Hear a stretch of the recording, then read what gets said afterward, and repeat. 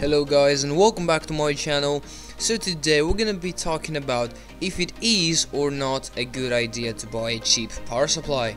So I decided to make this video because about 2 days ago a friend of mine called me saying, hey, I've got a problem with my computer. When I was playing games it just suddenly stopped working.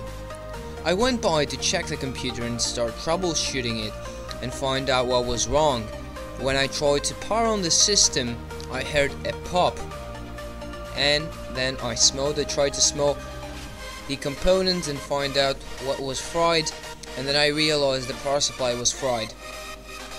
And as you can imagine, this power supply was a 450 watts that was included with the case that he had purchased, so it was a very cheap power supply.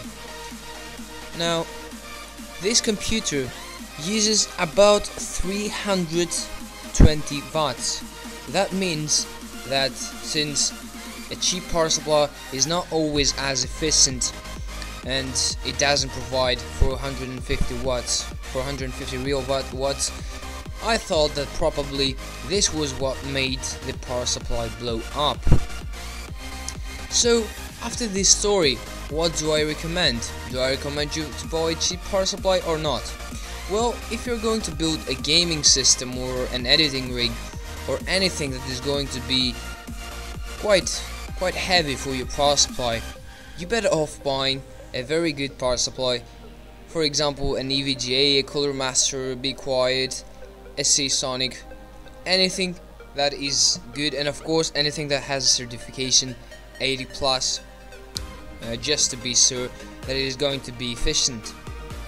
Now, if you're building a system with like a Pentium and you're not going for gaming or anything, then of course a cheap power supply is going to do the job just fine.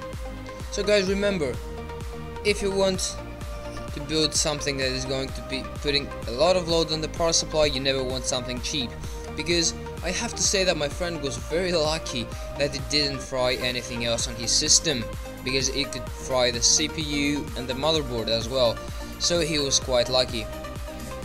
So this is it for this video guys. I hope you enjoyed it. If you did, click the like button below and subscribe to my channel, and I will hopefully see you guys in the next one. Bye.